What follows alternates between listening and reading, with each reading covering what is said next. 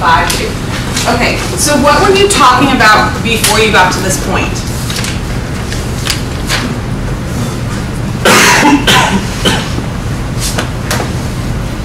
Name anything you've been talking about in this course. Random variables. Okay, random variables. Let's go from there. Now what? Probability distribution.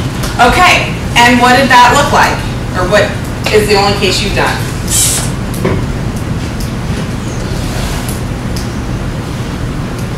Okay, that's one. I pulled it up. And what were you talking about on this slide? Okay, the mean. So first of all, remind me, what does X stand for? Okay, it is random variable, and it's standing for, in this particular case, no. The coin slipped 10 times. It's the number of heads. It's the number of heads. So for instance, what does X equal 3 mean to me? The chance of getting 3 heads. Oh, but not the chance. X just means Getting 3 heads. Okay. Now, if I wanted to ask you what is the probability of getting 3 heads if I could toss a coin 10 times, where would you go? P of X. So P of 3, which gives you what?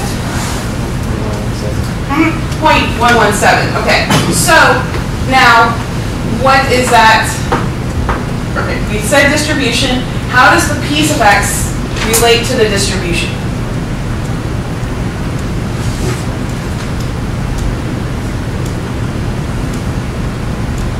If I asked you to graph what this distribution looks like, could you? It's like the bell curve. Okay, so what do you mean by that? It's normal. Well, yeah, those are the same things. So. It peaks in the middle. Okay, it peaks in the middle. Looking at this, how could you tell me that? At 5, it's about even. And then, not even, but you can see how it goes like in gradual slopes, and then the probability is less and less as it goes with time. Okay, so what's it called when we have a figure that looks similar on each side, like a mirror image? Symmetric. So it's symmetric. And if I ask you to draw, so let's put X's along here. What do you think I should make this axis be? P of X. What would this look like if I just plotted the points? Bell curve. Okay, but just in points, right? It would look like, oh, nah, I don't really like to start 0 here, but I guess we can start 0 here. So it's small, and then it would get bigger, bigger, bigger, bigger, and then it would drop off. Okay, so are we up to the speed now? Yeah. And this is what we're meaning by our bell curve here. But really right now, it's only discrete, so it's only points. But you could picture a curve through it. Not exact, but it would be okay for this information. So now we're going on to the next thing. If you were playing this game for money, which you don't, of course, because there's no gambling at BMI, okay, what would you want to know about this game?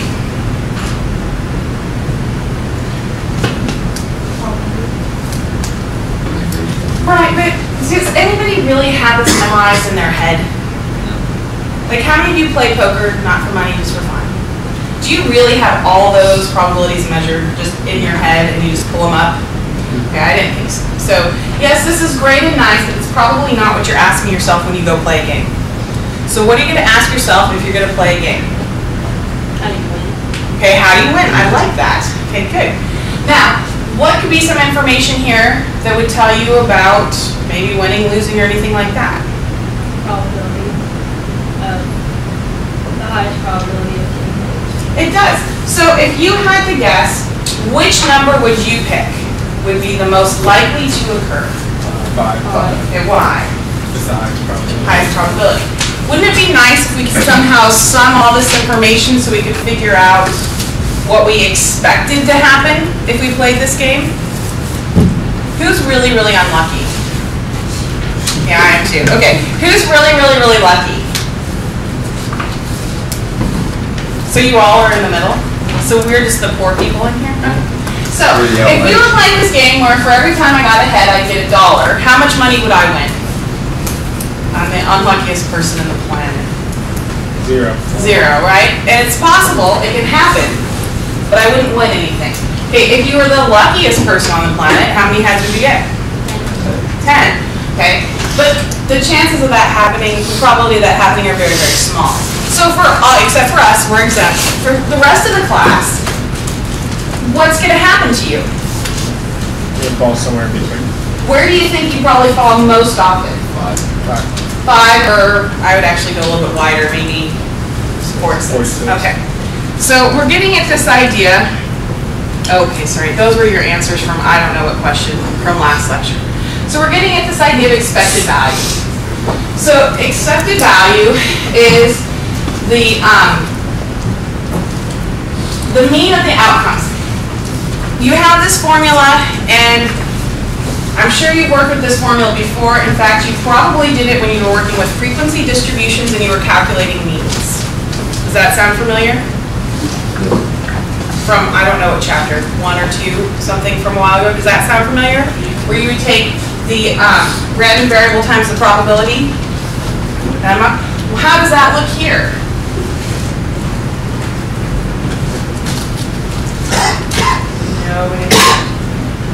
Yeah, the slower you are, the more we're going to have to pull out our calculators and actually calculate this. Could you calculate this? Yes. How would you do it? You enter your values from the chart. And then do what? And add them all up. Add them all up. If I forced you to do this, could you? Yeah. Okay, I'm not going to force you to do this. But that's how you find your expected value. What would your expected value, how would it help you know if you should play the game or not? Wait, so for the formula, you just take like 0 times 0.001, and then you do that for all of the probabilities, then you add them all up? Yeah, let's put it in your calculator real quick. Let's go back to that table. If you had it in your calculator last class, you could find it. So take 0 times 0.001, 1 times 0.01, do that all the way down, and tell me what you get.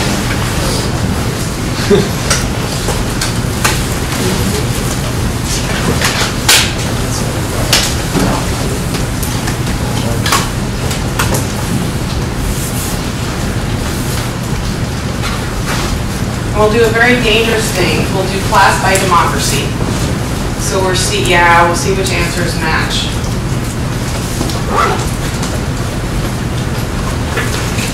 Let me know when you have a solution.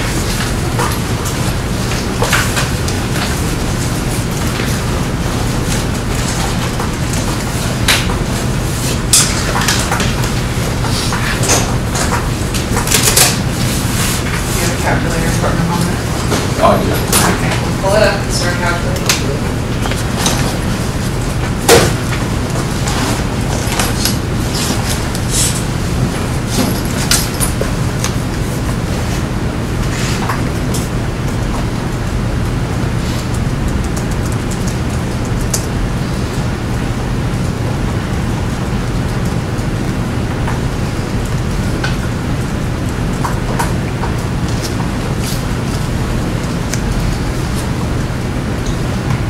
Have any answers coming in? Okay, what did we get? 5. Okay, 5. Anybody else?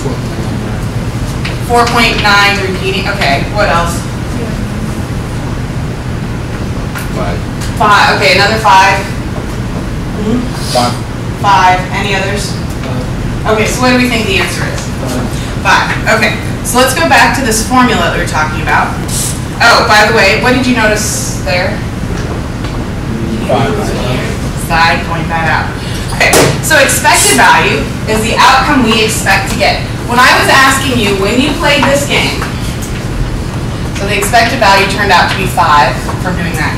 When I was asking you what you expected to get, except for the unlucky people, what do you expect to get?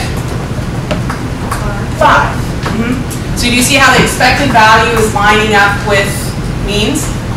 Now, that only works in certain instances. Well, you already told me this. Did you notice how nice and symmetric that curve was? Down to perfection? Do you think that happens when you have things that aren't perfect symmetric? No, those values will be a little bit different. So your expected value tells you when you should play a game or not. Actually, it tells you a lot more, but for gambling purposes. It tells you when you're playing a game. Okay, going on, this is kind of fun. You and I are the outliers, so we're going to have interesting things. So, this is just, it is literally a rule of thumb. It tells you how far away you should be from the mean, the average. So if I look at a bell curve, I'm going to center my curve here, and I'm going to do a regular curve, and then I'm going to put my discrete points on it.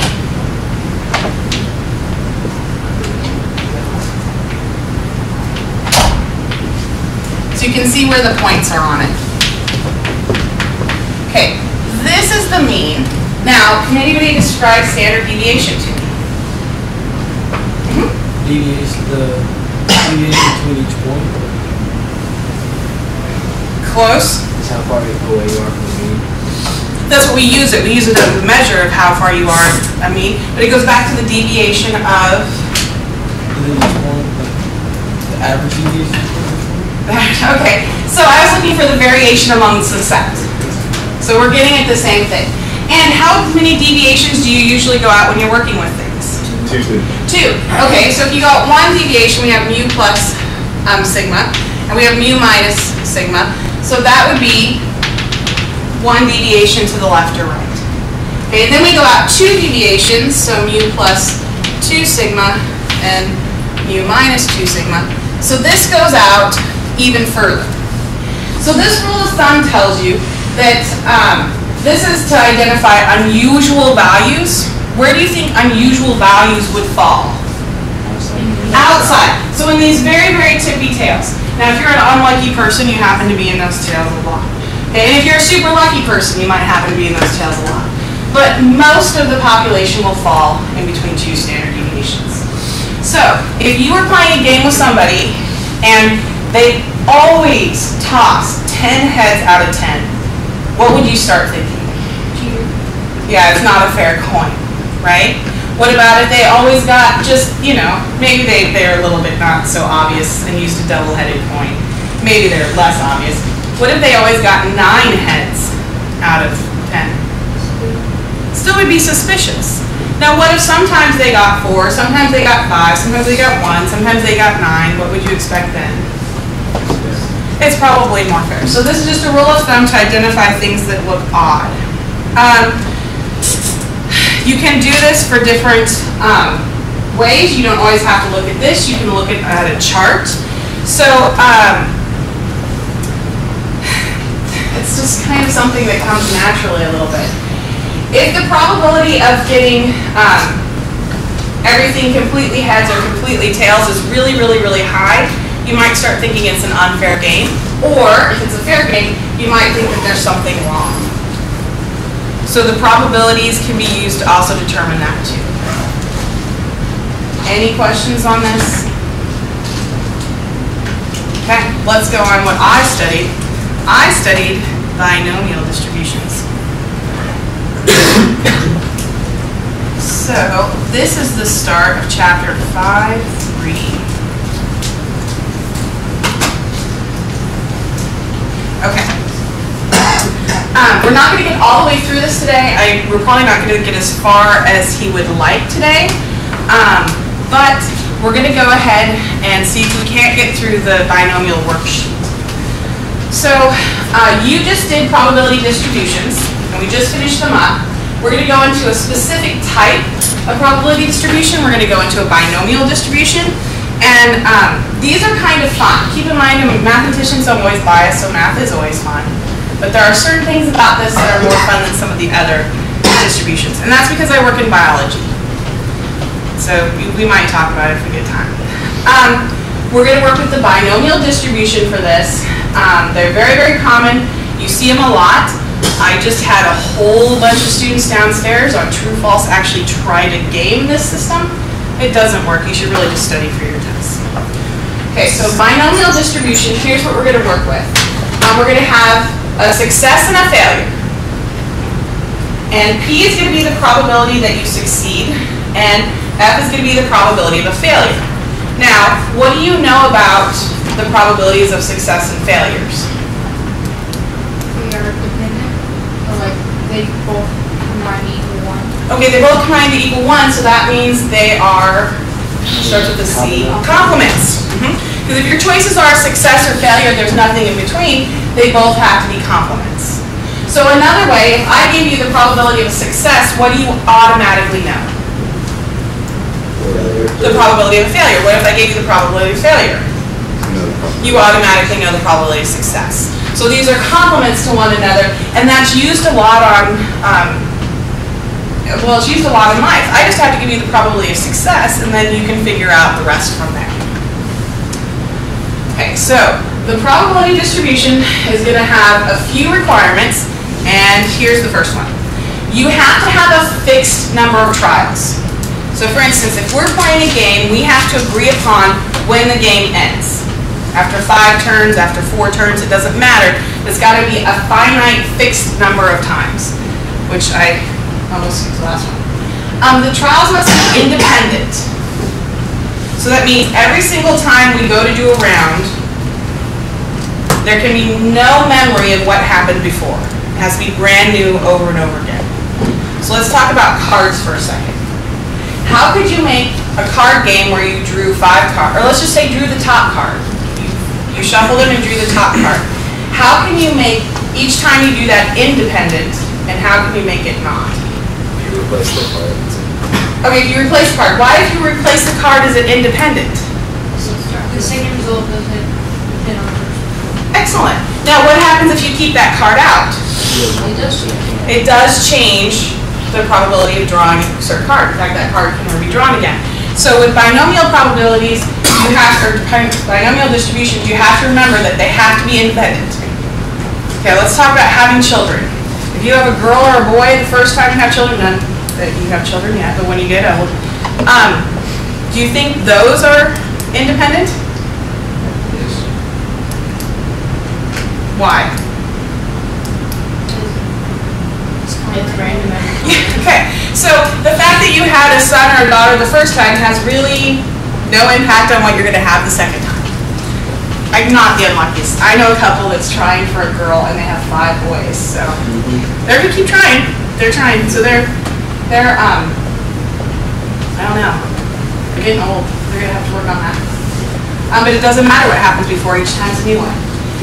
Each trial has to be either a success or failure. You can't have any betweens. So have you ever played with a child, for instance, like Candyland or Shoots and Ladders? Okay, you know how sometimes when the kid wins and you tell them, no, it's okay, it's okay, it's a win for us all, right? And then when the kid loses, you're like, oh, it's okay, it's kind of a win for us all, and you convince them that winning and losing is not the end of the world. No, in binomial probability distributions, winning and losing is the end of the world, that's it. There's no niceness, it's cut and dry, there's nothing more to it. You don't have to console anybody, it's just how it is. And the last thing is, the probability of a success has to remain the same throughout. So you can't get better at doing something and you can't get worse at doing something as you go along.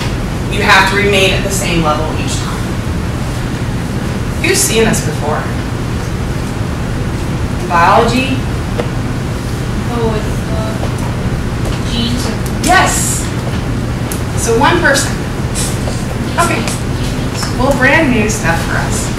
Okay, here we're going to do a procedure. It should look familiar. Tossing a coin 10 times. We're going to count the numbers of heads.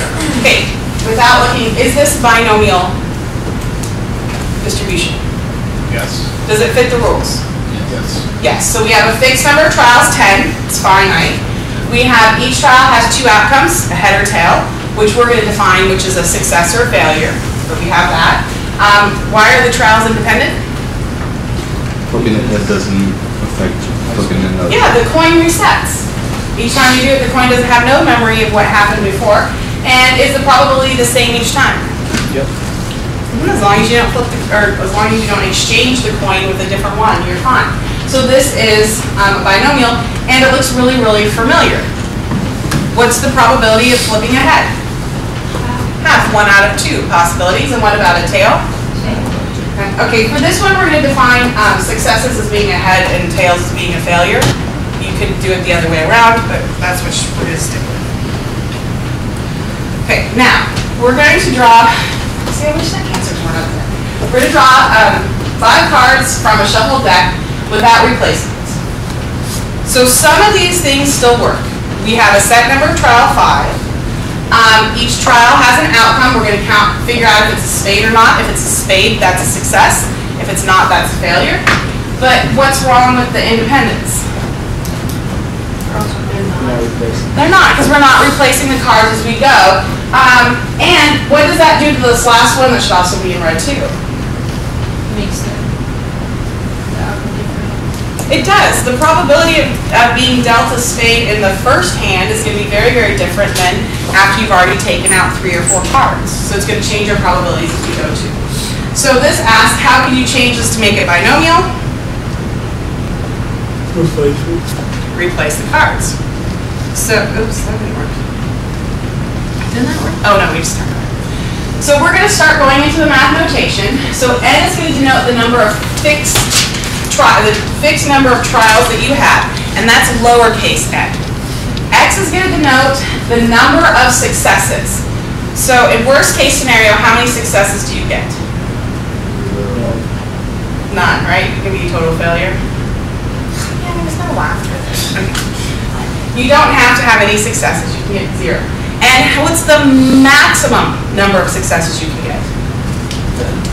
10. For drawing 10, but in the generic case, it's just going to be n. You could get a success every single time. So x is going to go between 0 or n is going to have to be a whole number. It's going to be the number of times that you succeeded. P is going to denote the probability of success in a single trial, a single game. Or a single flip, I should say, at the one. Q is going to be the probability of a failure. Remind me how P and Q are related? The Complements. So P and Q must add to 1. P of X is going to denote the probability of getting exactly X number of wins out of N games. Ready for the scary slide? Actually, I love this slide. Okay. Because I was just down there. Okay, with students, this is like from real life situation. Don't do this on a test, just study for a test. Okay, students are given 4 multiple choice questions, and each question has 3 possible answers. If the student guesses for each answer, we want you to tell us, is this going to work or not? And the answer, of course, is always, don't do it, study for your test. Okay, so here's the following experiment. We have n equals 4 because we have 4 multiple choice questions. What's the probability of getting a single question correct? 1/3, right? You can get the probability of picking the correct answer is 1 out of 3. If you don't know any information about these tests. X is going to be the number of wrong answers. Does this work?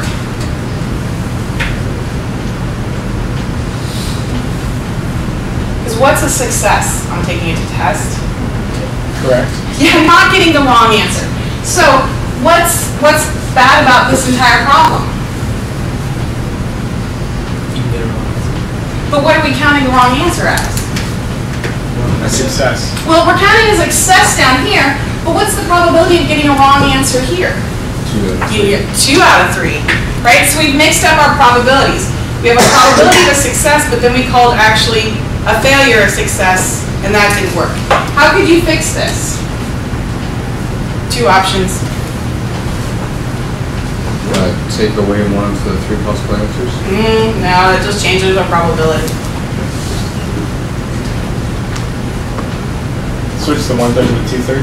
Okay, so you could say now that a success is actually failing the question, and then your probability of success would be 2/3. What's another way to change this problem so it works?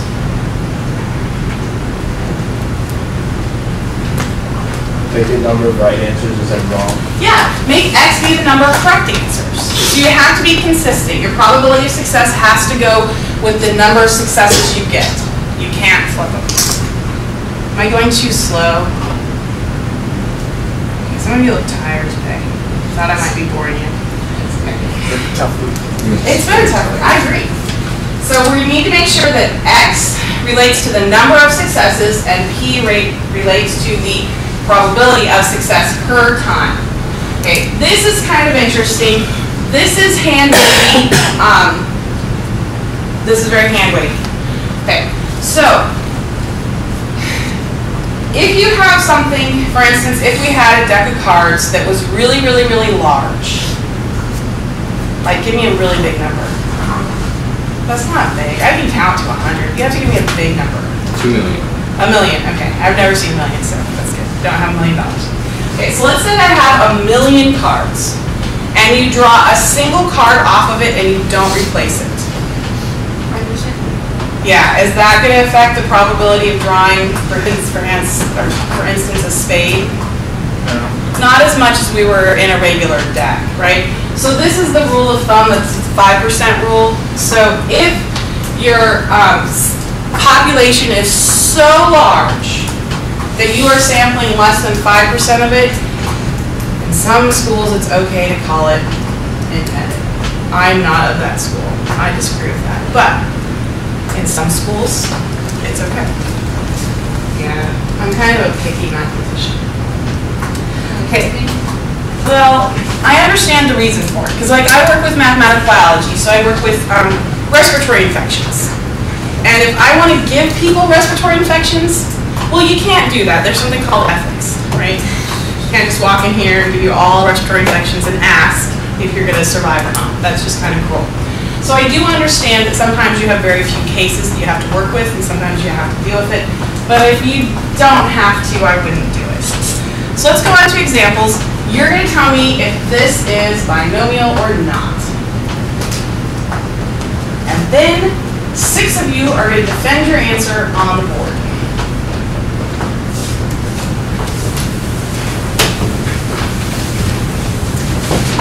I'll write up the numbers for you. When you have an answer, you can write yes or no. We want to know, is it a binomial distribution? And then you're going to have to determine N, P, and Q, just write them out. So let's see, 1, 2, 3.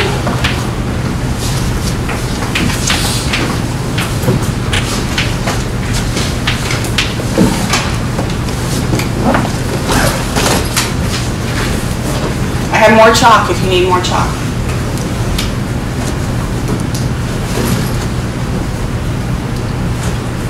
Can we just go on? Yeah, do you have one? Did you pick one favorite already? Oh, yeah. Okay, well, come out and put it out. You're your first one, you get to pick. Be careful not to bump the video camera.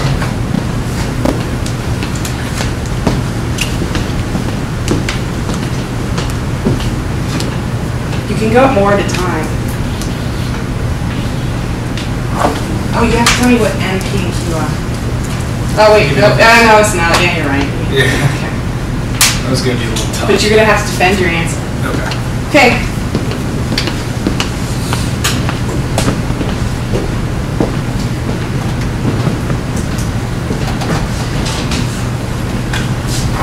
Another brave soul. Okay, good. We're halfway there. Okay, 2's taken, so you have to pick a different one. 3 more people. Yep. Of course, I notice you leave right after calling people up. Very convenient. It's not a coincidence. Yeah, not a Sorry, it is a coincidence. No, I'm thinking not a coincidence. Okay, 3 more people.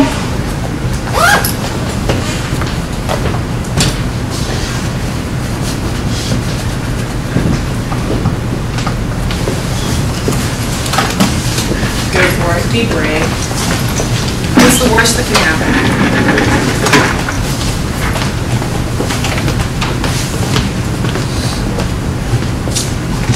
Go for it. We just need one more brave soul. Do you want to do 6? Do you want us to explain the equation? Yeah. If it's yes, then well, I guess nobody else is. It's the 6. Nobody wants 4? Of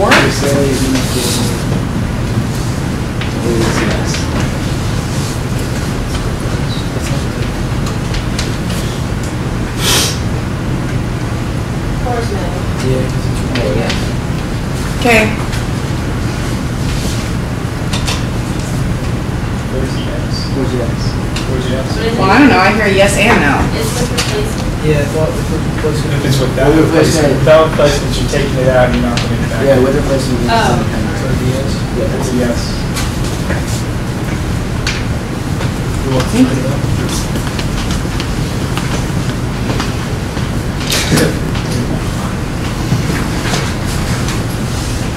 We're kind of chickens. Okay, this is getting better. There we go. Wish stand up. It's good exercise too. Think of all the calories you burn just walking that distance. Biggest one up there. Talk about it. Okay, so shall we see if we're correct or not? Yes. Okay, why is 1 no? Because there's no success or failure. Yeah, there's a whole bunch of things you're calculating, not just 2 things, right? Success or failure. Okay, why is 2 yes? Because they do have success or failure, and there's like a fixed number of trials. They're all independent, and they all have the same probability of success. Okay, and here, which would be, n is going to be what? For number 2. N is going to be 100. Okay, P is going to be a little bit hard, and I actually don't know baseball enough to know what the probability of hitting a ball is. Mine would be very low. Okay, and what other thing could you maybe tell me maybe about X? What would X be?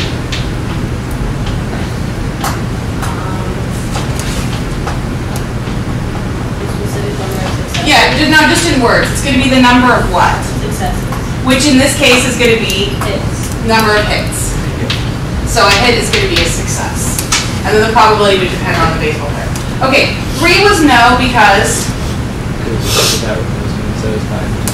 and what's changing each time then? The probability of The success. probabilities. Excellent. Okay, 4 was yes. Why is 4 yes?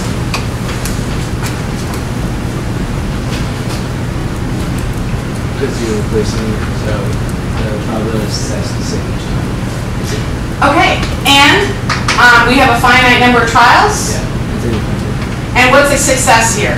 Getting an ace. Yeah. Okay, aces. So we can actually do that. So for 4, n is going to be 5. X is going to be the number, or sorry, X success is going to be getting an ace. And what's the probability of getting an ace in a deck of cards? 4 out of 52. Okay, but that can also reduce, well, I'll take it. What does that reduce down to? 1 out of 13.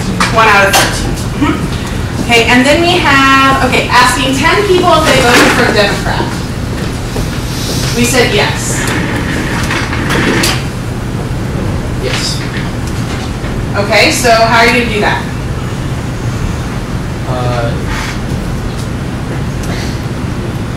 Wouldn't it be like under the HL sign? Okay. All right, okay, so we have a set number of people we're asking, so we have a set number of trials, n, 10 here for n. We have a success and failure. In this case, a success is going to be a Democrat. And then what are you going to tell me about P?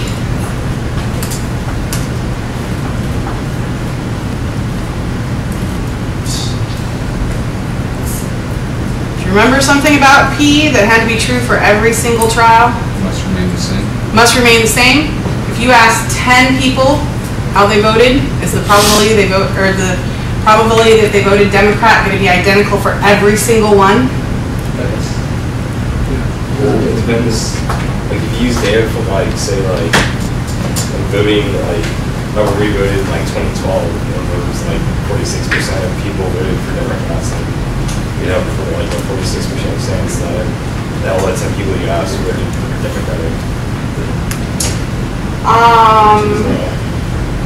But, so let's see, I'm from Utah, or not from Utah, I spent 7 years in Utah. How does Utah normally vote? Red. Okay, I lived in Salt Lake City. How does Salt Lake City normally vote? So does it location matter? Yeah. If you take it from each location, like if you just asked it like Houston or Okay. Let's Let's ask a different question. So let's say I voted Democratic in the last election. Is it guaranteed that I'm going to do that again? No. Okay. If I go to the next election, so next year, is it guaranteed that I'm going to vote however I voted last year the same? So what's happening each time a person votes, it really may not depend on the party, it may depend on the person, but it may depend on issues and the candidates and other things that will change your point of view. So that one, we might have to get a sad face on that one. It's okay though. What about rolling a die 6 times and counting the numbers of evens? Yes. Okay, why is that binomial? It's a fixed number of trial. Okay. Times. What's a success? Success is the even number. Even. Probability of success? 3 out of 6, 1/2. Okay, 1/2, and probability of failure. So here are the answers. Oh, this says it is a binomial. I was wrong with number 5. The probability of success does not change. I'm going to ask him to talk about that one, because I might have confused you.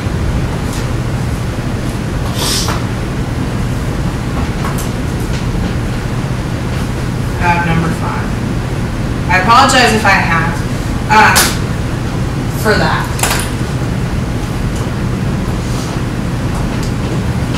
And I'm confused too. So I will ask him about that, and I'll make sure he brings that up when he sees you on Monday. So that will be clear there. Did we get the rest of them right? See. See. Good job. Okay. Going on. This is a demo that should work. Has anybody ever played Plinko? Heard of it. It's on a game show. I don't know which Oh, one. is it that thing where Price they is drop Right. the little... Yes. Price Yes. is right. And it goes, our Java is thinking about it.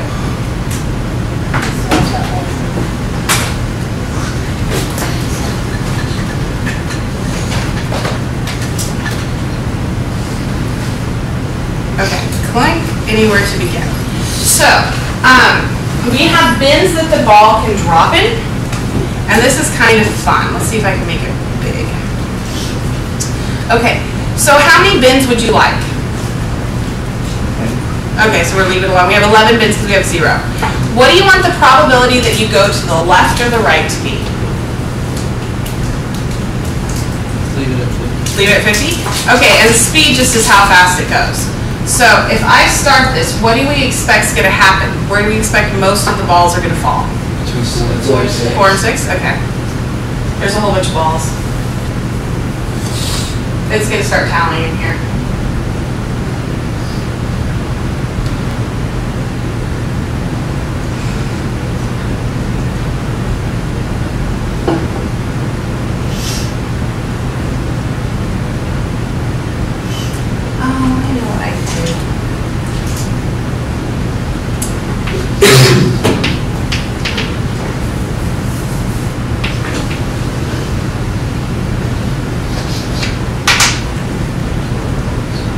Are you right? Yeah. Okay. What if we change the probability? Little. Well, actually clear. Don't start stuff. Let's go down to a probability of 15. Okay. So let's run it and tell me what's happening. Oh, I didn't clear it. Sorry. Oh, I didn't clear it. I didn't clear it. Look to see where the new ones are going.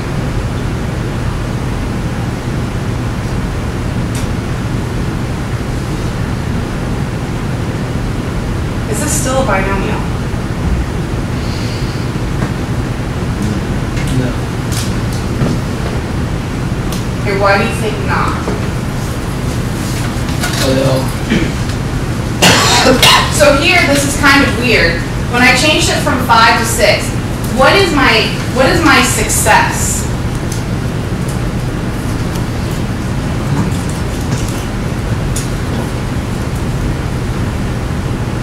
Let me ask this a different way. If I change this from, instead of 0.5 to a different point, what would happen? So let's go up here and change it to 0.85. What do you think would happen? Okay. And were you correct? So what is changing 0.85 and 0.50? Like we were going between 85 and 15. What's that doing? Probability of success. So now I ask you, what is X? What is success in this case? Like right now, a success would be Going to the right? yep, going to the right. So if you have a high rate of success, what should happen? Or high probability of success? You should have more successes. When I went down to 15, what happened? My probability of success was very, very low, and so most of the time the balls ended up in the lower bit, the bends on the left. So is this binomial? Yes.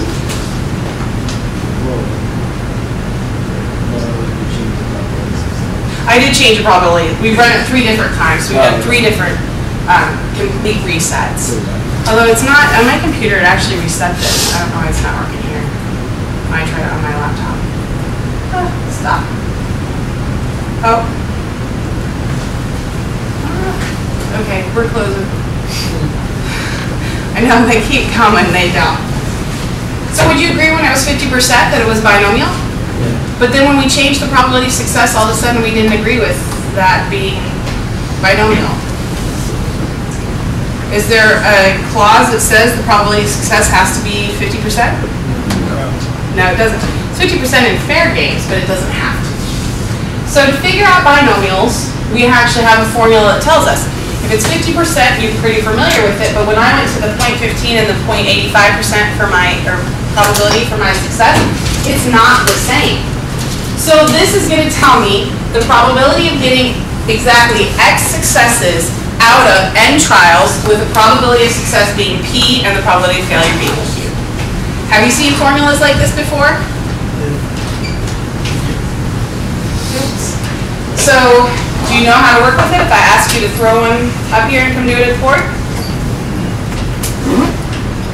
Oh, it got quiet all of a sudden. So what should happen? Well, let's try this example. So, notice I used this number already, 85. So there's an 85 probability that adult knows of Twitter. Okay? So a success is going to be knowing of Twitter, and a failure is going to be not knowing what Twitter is. Okay. The binomial probability can be used to figure out if you randomly select 5 adults if they know about Twitter or not. So I want you to tell me what's the probability of getting exactly 3 out of 5 adults that know Twitter. So how could we do this? Okay, well, nobody said plug it into the formula. Plug it into the formula. And that gives you a beautiful number, right, that you can all just pull out of your head. Well, where'd you get 10 from on the bottom? Where did I get which from? 10. Oh, down here? Oh, is that what? You have to figure out this. This is coming from 10. This is, the next number is 0.85 raised to the 3rd power, and the next number is, the next number is, if you have 3 successes, how many failures do you have out of 5? 2. So this is really raised to what power? 2. It's written as the success minus the total minus the success for the failures. Okay, there's another way you can do this, although I think this way looks really beautiful. This is a pretty way. You can do it on your calculator. So, pull out your calculators. From your calculators, you have to go to second bars to go to distributions, and you have to scroll down really, really, really far. By the time you get to 0 and A, you'll see a binomial PDF.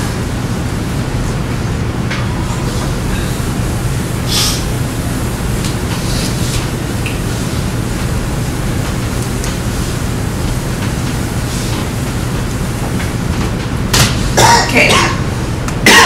What's the difference in the PDF versus the CDF? Have you got to those yet? Okay. Use the PDF, and then I'm going to do something different. If you put it in, what answer do you get? You have to put it in a specific order. It has to be your number of trials, your probability of success, and how many trials you want to succeed at. Did you get this 1.38? Yes. Okay. Now for fun, put in, and use the one below it, the CDF. That's not on the slides.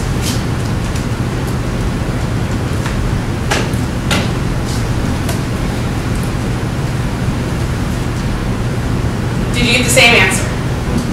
What did you get, a bigger or smaller answer? 0.16. A bigger answer. Okay, so let me see here. I asked you to find the probability that x equals, well, the probability of exactly 3 successes.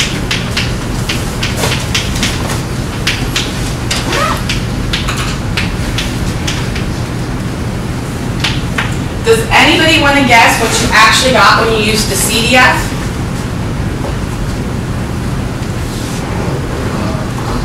Probability of failures? But that was a good guess, though. Oh, really? 3 successes. It has to do with 3 successes. Binomial PDF.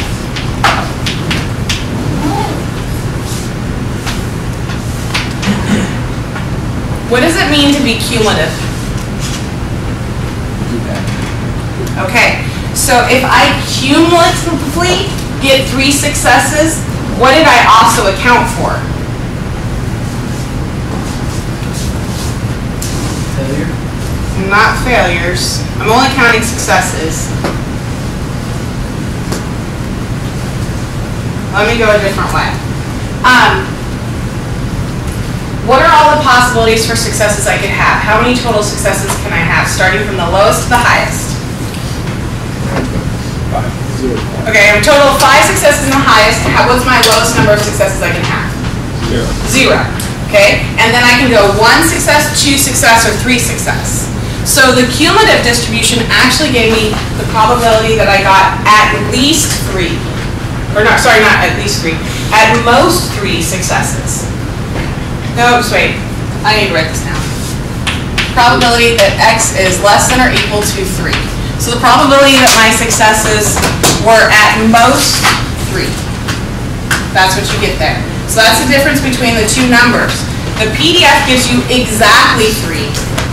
And the CDF sums everything up to and including 3.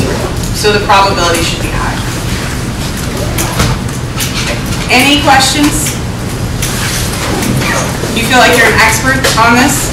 No. No comment? I figured out what I did wrong with the other problem.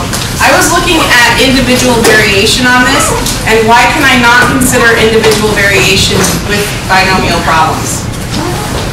Because you assume that these are different. Because each time the whole game has to be reset.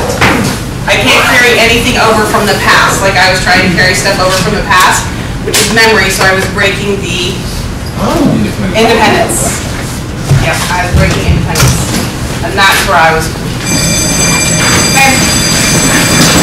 Have a nice day.